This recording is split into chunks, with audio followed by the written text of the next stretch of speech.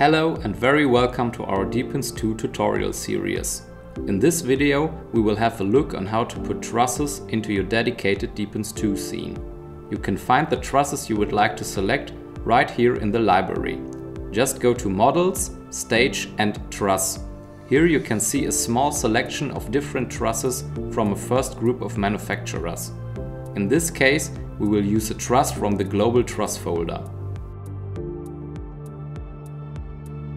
You can easily drag and drop your truss element, for example this 5 meter 4-point piece, into the 3D world of Depence².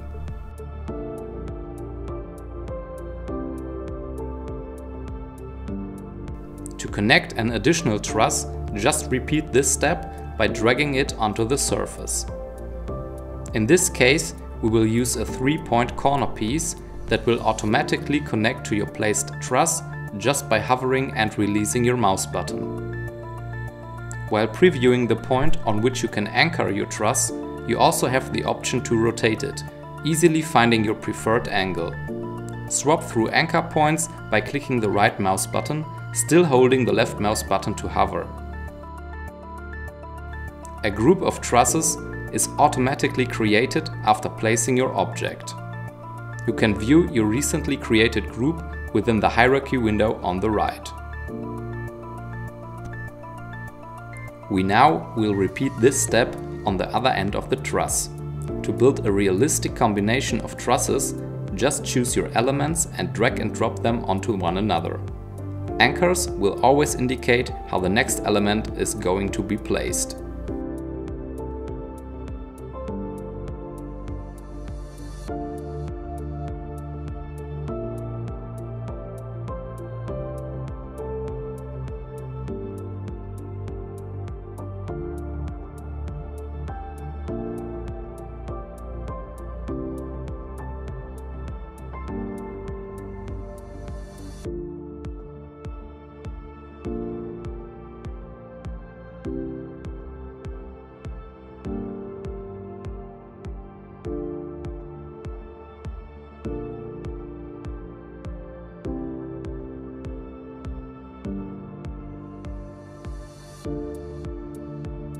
As you can see, we now have built a top element ready to be used as a whole object.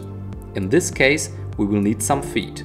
Just repeat the former steps and connect your truss elements until you have realized your plan.